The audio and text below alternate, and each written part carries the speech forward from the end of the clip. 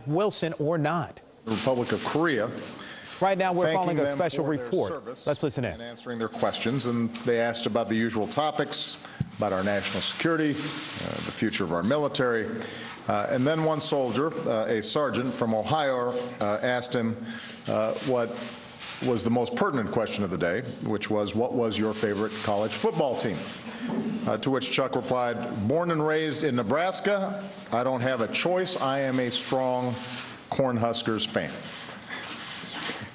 Now, there was a time when an enlisted soldier might have been reluctant to ask that kind of question of the Secretary of Defense.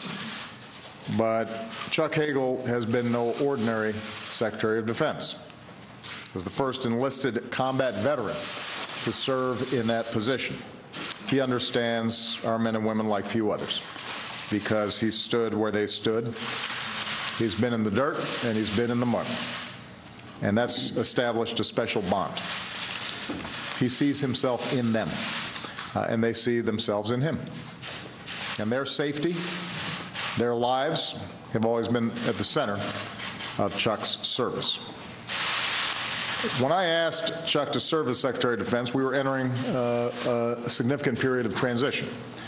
The drawdown in Afghanistan, the need to prepare our forces for future missions, and tough fiscal choices to keep our military strong and ready. Over nearly 2 years, Chuck has been an exemplary Defense Secretary, providing a steady hand as we modernized our strategy and budget to meet long-term threats while still responding to immediate challenges like ISIL and Ebola. Thanks to Chuck, our military is on a firmer footing, engaged in these missions and looking ahead to the future. Now, last month, Chuck came to me to discuss the final quarter of my presidency and determined that, having guided the department through this transition, it was an appropriate time for him to complete his service. Let me just say that Chuck is and has been a great friend of mine. I've known him, admired him, and trusted him for nearly a decade, since I was a green behind-the-ears freshman senator, and we were both on the Senate Foreign Relations Committee. There's one thing I know about Chuck, it's that he does not make this or any decision lightly. This decision does not come easily to him, but I consider myself extraordinarily lucky to have had him by my side for 2 years, and I am grateful that Chuck has agreed to stay on until I nominate his successor. And that successor is confirmed by the Senate, which means that he'll continue to guide our troops at this challenging time. I'll have more opportunity to pay tribute to Chuck's life of service in the days ahead. For now, let me just say this. Chuck Hagel has devoted himself to our national security and our men and women in uniform across more than 6 decades. He volunteered for Vietnam and still carries the scars and shrapnel from the battles that he fought. At the VA, he fought to give our veterans, especially his fellow Vietnam veterans, the benefits they had earned. As head of the USO, he made sure America always honors our troops. As a senator, he helped lead the fight for the post-9/11 GI Bill, which is helping so many of our newest veterans and their families realize their dreams of a college education. As Secretary, Chuck has helped transition our military and bolstered America's leadership around the world. During his tenure, Afghan forces took the lead for security in Afghanistan. Our forces have drawn down. Our combat mission there ends next month, and we'll partner with Afghans to preserve the gains we have made. The NATO alliance is as strong as it has ever been, and we have reassured our allies with our increased presence in Central and Eastern Europe. We've modernized our alliances in the Asia-Pacific, updated our defense posture, and recently agreed to improve communications between the U.S. and Chinese militaries. Chuck has been critical to all these accomplishments. Meanwhile, Chuck's ensured that our military is ready for new missions.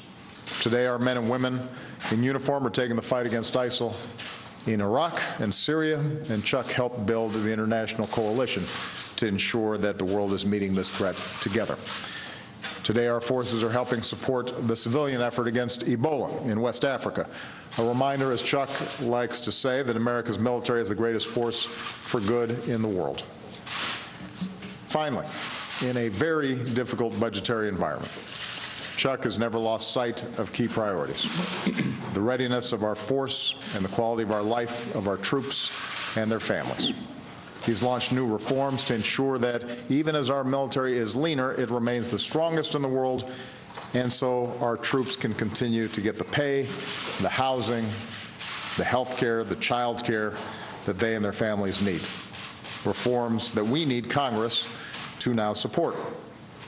At the same time, after the tragedies that we've seen, Chuck has helped lead the effort to improve security at our military installations and to stamp out the scourge of sexual assault from the ranks. And Chuck, I also want to thank you on a personal level. We come from different parties, but in accepting this position, you send a powerful message, especially to folks in this city. And when it comes to our national security and caring for our troops and their families, we are all Americans first. When I nominated you for this position, you said that you'd always give me your honest advice and informed counsel. You have. When it's mattered most, behind closed doors, in the Oval Office, you've always given it to me straight. And for that, I will always be grateful. I recall when I was a nominee in 2008, and I traveled to Afghanistan and Iraq. Chuck Hagel accompanied me on that trip, along with Jack Reed.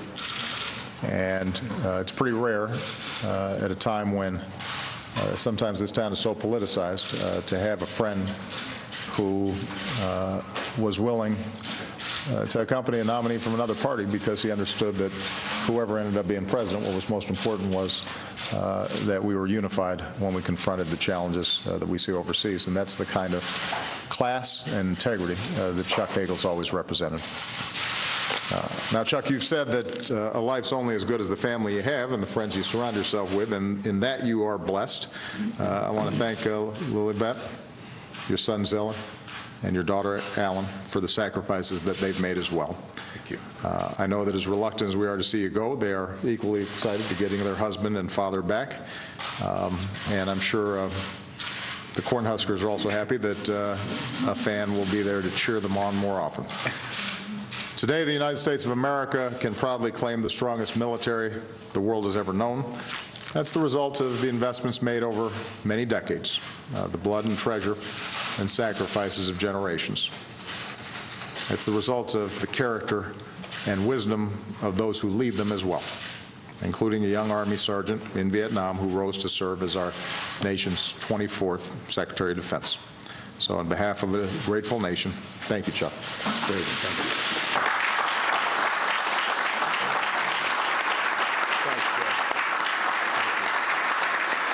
Thank you. Thank you very much. Thank you. Thank you.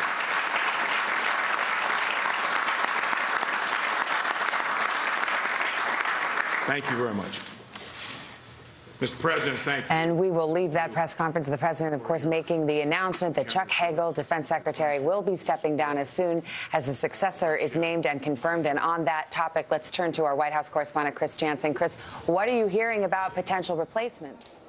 Well, there's a short... All right, we will continue to follow this story. Of course, the resignation of Defense Secretary Chuck Hagel. Our political reporter Steve Litz is following the story, and we'll have a lot more throughout the day. You can also go to our website, NBC6.com. Now, First Alert Weather with meteorologist Ryan Phillips.